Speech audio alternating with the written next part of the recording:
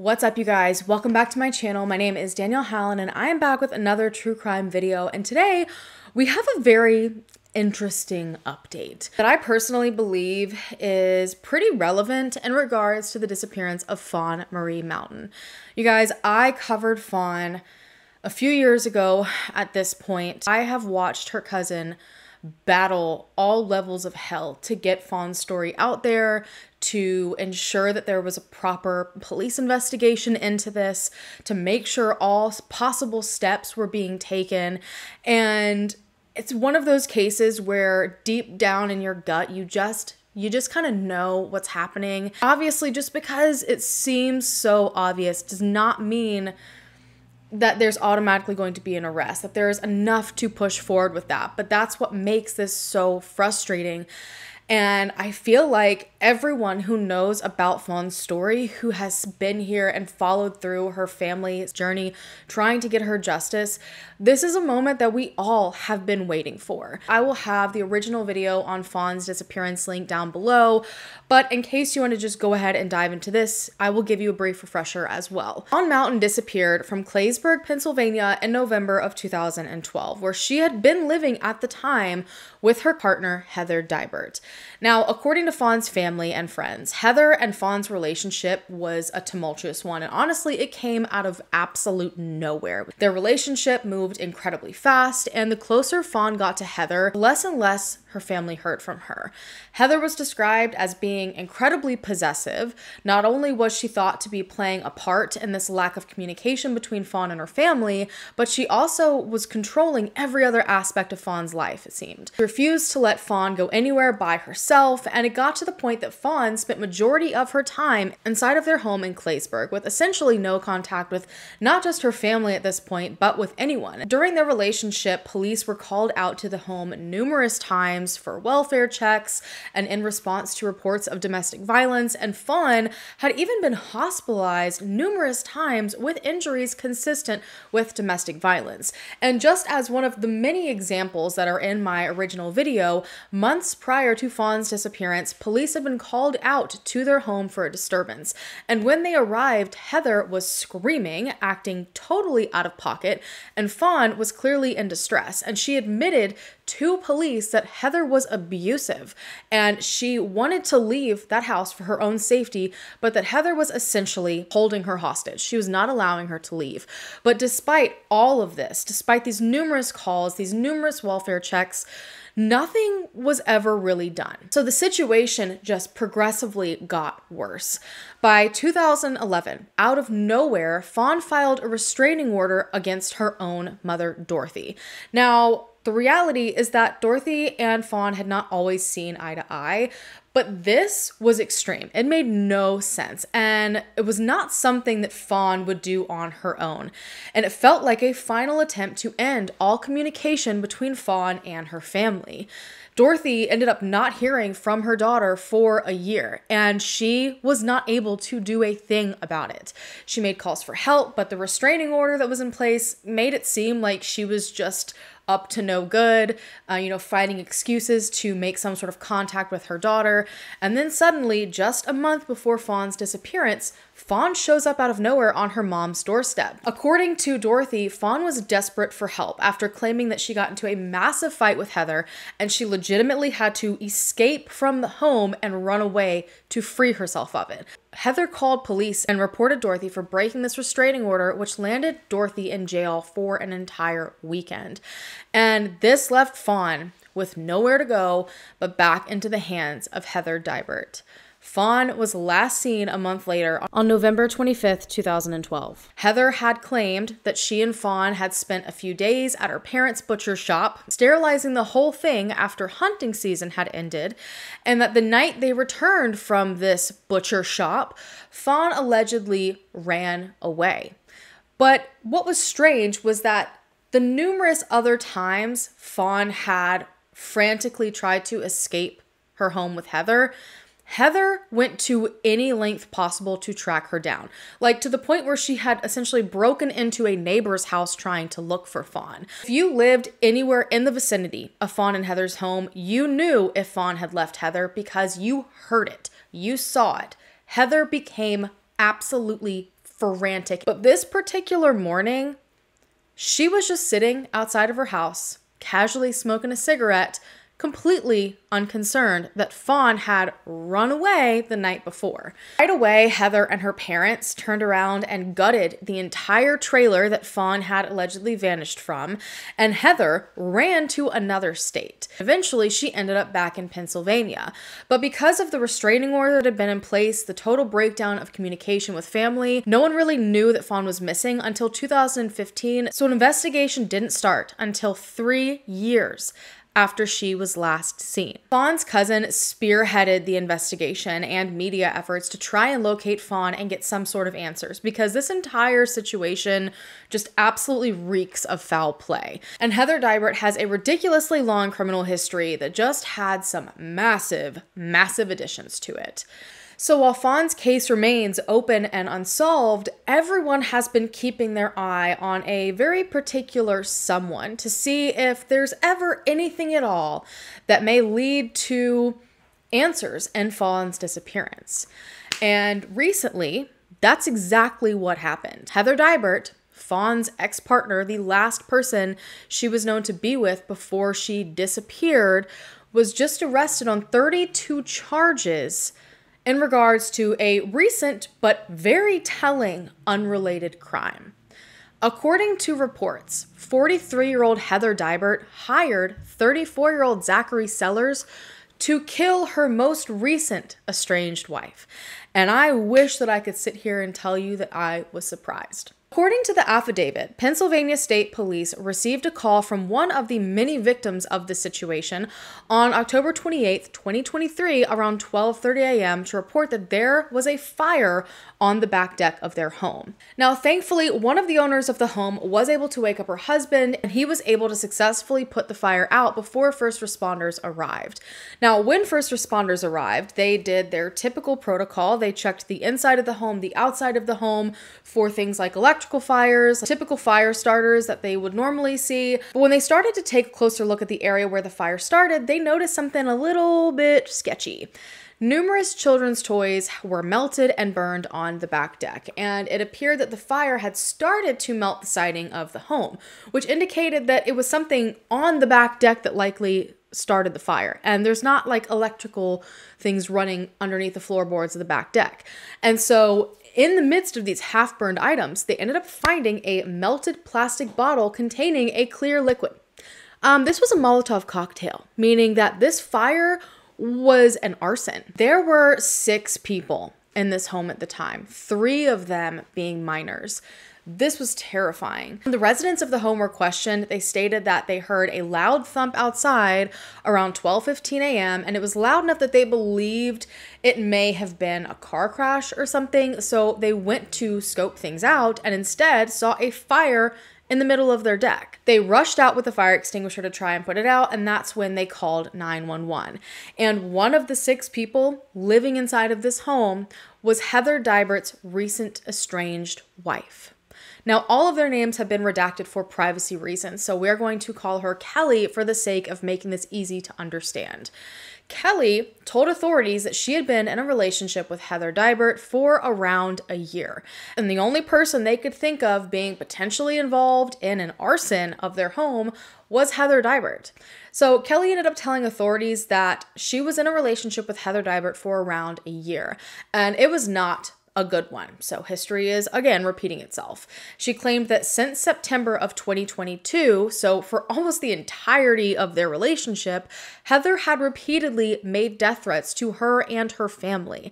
And only 10 days prior to this arson, there was a pretty big incident. She had essentially been rescued from Heather's home. On October 18th, 2023, Kelly's father went into Freedom Township Police Department in Pennsylvania with a letter that he had just received from his daughter, like a written letter. And it said, quote, "Dad, please come get me." Immediately, he felt something was very wrong. Again, there seems to be this pattern of communication being cut off to the point where this woman had to write him a physical letter. So he went to police saying, "Look, my daughter is at Heather's home and I'm concerned for her well-being." Police went to Heather's home to perform a welfare check and ultimately removed Kelly from the home for her own safety, and a protective order was put in place. Now, that same day, Kelly and her father were at the Freedom Township Police Department, likely in regards to everything that had just happened, when they ended up seeing Heather and her mom in a car nearby, like just creepily watching them from a distance. Kelly's father claimed that at this point, Heather came over to his car, absolutely losing her mind. She was repeatedly beating on the car with her fists, and she was demanding to know if Kelly was leaving her. And when Kelly confirmed, "Yes, I am," Heather then threatened to kill her father right in front of the both of them. So obviously, immediately police were notified. Heather was facing terroristic threat charges because of this, but unfortunately, this didn't end up landing her in jail. Heather was out free and left to her own devices. So knowing this information, the investigation into the arson went a very, very specific way. When Kelly was questioned, she was able to tell authorities that Heather had not only threatened her life and her family's lives numerous times, but she had been terrifyingly specific about it. Heather had told her that she would get a man named Zachary Sellers to, quote, do stuff to her if she left the relationship. Within just a few days of the arson, authorities managed to obtain a warrant to check Heather and Zachary's phones, and it painted a very clear picture. On October 21st, 2023, so just days after an incident at the police station and days before the arson, Heather met with Zachary Sellers at his home in Lewistown, according to all of her phone data. And between this day and October 28th, the day of the arson, the two contacted each other a total of 35 times, with 31 of those being within 24 hours of the fire being started. And their phone movements during that time literally drew out a map of their plans for authorities, like handed it over to them on a silver platter. On October 27th at around 8 p.m., hours before the arson occurred, both Dybert and Sellers' phones arrived in the area of Port Matilda, Pennsylvania, within minutes of each other. So clearly they were, getting together to go on and do what was about to happen. From there, they traveled together to East Freedom, where they arrived just before 9 p.m. And then the two made their way to Bedford, nearby, where Kelly was living with her parents and 3 children, ultimately ending up in a location less than a mile from Kelly's home. After spending a few minutes in the vicinity of Kelly's house, Heather ends up leaving by herself, according to cell phone data, and beelines it to a strip club in West Virginia that she had been repeatedly Googling at this point. Authorities stated in the affidavit that she was clearly trying to set up an alibi for herself and going as far away as possible to do it, like literally in another state. Sellers, however, remained in the area of Kelly's home until around 11 p.m. before heading roughly 7 minutes away, where he just kind of sat until 12:22. At this point, his phone's moving again, and he is back in the vicinity of Kelly's home. He was in this area for around 5 minutes and left the area around the exact same time that 911 was called to report the fire. So it's pretty obvious what happened here. Within hours of all of this happening, authorities were able to find that Heather canceled her phone plan and got an entirely new number, which honestly, it just had me kind of giggle a little bit, because she probably thought she was so smart and getting away with the whole entire thing, when in reality, authorities are just reading out the events of this like a book. On December 12th, 2023, authorities put out a warrant for the arrest of Zachary Sellers in connection to the arson. And when they sat him down for questioning, he started to just give everything up. Sellers told authorities that he had known Heather for a few years at this point, and initially, just a few weeks prior to the arson, Heather had approached him asking him for some help. Heather claimed that Kelly had taken their dog. She said, "Oh, she took my dog and I want to get my dog back." And Sellers agreed to this, but shortly after this, Heather came back to him claiming that Kelly had killed her dog. Now, obviously, I've got zero information on if any of this is true. Now, according to Sellers, things switched from him going to get her dog back to Heather wanted to kill Kelly. Sellers said that they weren't able to get their hands on a gun, so instead, Heather offered him money and drugs if he would burn down Kelly's house. He said, quote, she wanted to burn her, and well, we tried that. However, that night when he arrived, he realized that the home wasn't just occupied by Kelly. There were numerous people at the house, and based on the toys in the yard and on the deck, there were kids in the home as well. But when he reached out to Heather about this, saying, look, I'm not comfortable with this, there's kids in this house, her response was, quote, kill them all. Sellers told police, quote, she said they killed her baby, so we had to kill their babies. And to encourage Sellers to continue the plan, despite this new information that was causing him hesitation, Heather decided to sweeten the deal a little bit by also offering him a new car. He claimed that Heather directed him to set fire to both the front and back doors so that they would have absolutely no way to escape the house. But he said for one reason or another, he didn't end up doing that and just tried to set the back door on fire. He said that the following day he was supposed to be paid for what he had done, but at that point, Heather had ghosted him completely. She wasn't messaging him, wasn't saying anything. After hearing all of this information from Sellers, where he is implicating that he was hired to kill someone by Heather Dybert, on December 13th, Heather Dybert was arrested as well at her home on Donnertown Road. Now, she initially refused to answer the door, so they ended up having to call in a special emergency response team to finally be able to get her out and put her into custody. She was arraigned the same day, and her bail was set to $1 million. Heather is now facing over 30 charges, including 12 counts of felony aggravated arson, 6 counts of felony conspiracy to commit aggravated arson, 6 counts of aggravated assault, conspiracy to commit murder, criminal homicide. I mean, the list just goes on and on and on. I was reading all the charges just page after Bridget released them on the Facebook page for Fawn with my jaw just on the floor. Sellers is facing pretty much the exact same charges, but he only has 25 total, and his bail is also set to $1 million. He ended up waiving his rights to a preliminary hearing and is currently just sitting in Bedford County Correctional Facility waiting for a trial to occur. But out of nowhere, on December 19th, like a week or so later after these two arrests, articles started popping up left and right that a third person had been arrested in connection to the murder for hire plot. 33-year-old Jamie Eugenia Beers of Lewistown had apparently been interviewed by police on December 12th. So around the same time they brought in Sellers, because it turned out that Jamie is Sellers' girlfriend. And apparently during this interview, she confessed that she too had participated in this arson, that she had actually been the getaway driver. Now, according to Beers, she and Sellers met Dybert at a gas station, quote, far away on the 27th of October, just hours before the arson. At this point, Heather proceeded to show both Beers and Sellers where Kelly's house was located, and then Heather left to create her alibi. Beers claimed that she stayed with Sellers at a nearby state park, so once the time came, she was driving the car and she parked down the hill away from the house while Sellers walked on foot in the woods to the house to set it on fire. She also admitted that Heather offered her drugs and money to participate as well. Beers is now facing 26 conspiracy charges, including criminal homicide, and is also being held on $1 million bond. And just like Sellers, she too waived her right to a preliminary hearing. So this brings us to last Wednesday, when Heather, who did not waive her right to a preliminary hearing, went in for hers. The courtroom was standing room only, filled with purple shirts. And if you know anything about Fawn's case, purple is her color, and it was shirts with her name all over it.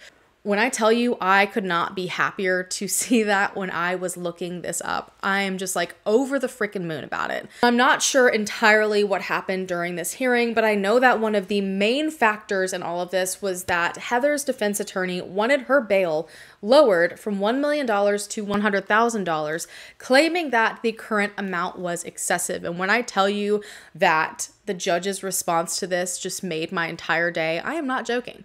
Judge Tanya Osmond said, quote, based on the evidence, the facts, the PFAs, her history, I am more inclined to deny bail altogether because I don't believe that any amount would ensure compliance and protect the parties involved. This feels like the biggest win imaginable. That right there is an absolute statement. This judge has seen everything, connected all the dots, and does not want Heather out, period. And so I am sure right now she is absolutely shaking in her boots. And I am hoping and praying that her being incarcerated is allowing police to question her in regards to other crimes she might be involved in, including Fawn's case. This is absolutely huge for Fawn's family. I am beyond thrilled that it seems that the victims of this more recent crime are going to get some sort of justice here. And finally, Heather's not getting away with something that she's doing. You guys, when I tell you that I have Google alerts on for this woman, and I am so regularly updated with new news of her criminal activity. It's like bonkers. And I've had this on for the past 3 or so years since I covered this case. And even newspapers.com, I'll have historical records sent to me that they have found of other times that she's done something absolutely awful. And it has been so frustrating to watch her just repeatedly get away with these terrible things and threaten people and just walk away from it like nothing is going on. So at the very least, if there's no immediate answers for Fawn right now, Heather, who is a violent and dangerous person, as per her documented history, at the very least, she is facing a very long time in prison, rendering her unable to harm anyone else. So far, I'm unsure what exactly the plans are by Trooper Martini and others that are involved in Fawn's case in regards to trying to get Heather to answer some questions. After all, she was the last person to be living with Fawn. She was the last person to see Fawn before her disappearance, because even more so now than before, it's very clear what Heather is willing to do when someone she is trying to control is attempting to leave her. I know that so many of you are invested in this case. You guys went to Bridget and just overflowed so much love and support when I initially brought this case to you. So I'm sure many of you guys are already aware of what's going on, but for those of you that aren't, I highly suggest you go and follow the Facebook page Justice for Fawn to get constant updates. And it's a way to stay on top of things if I'm not able to immediately update you guys. I'm going to be keeping my eye on this. I'm interested to see when her trial is going to start, because it appears she's likely going to fight it, because I genuinely think that she believes that she never does anything wrong. But we'll see how it ends up going. I will keep you guys as updated as I possibly can. But that is all that I have for you guys today. Thank you so much for taking the time out of your day to listen to these new updates. Hopefully it leads to justice for Fawn. If you haven't already, go ahead and hit the subscribe button down below to become a part of the Howland fam so that we can hopefully bring them home together or bring them justice together. And I will see you guys in my next video. Bye.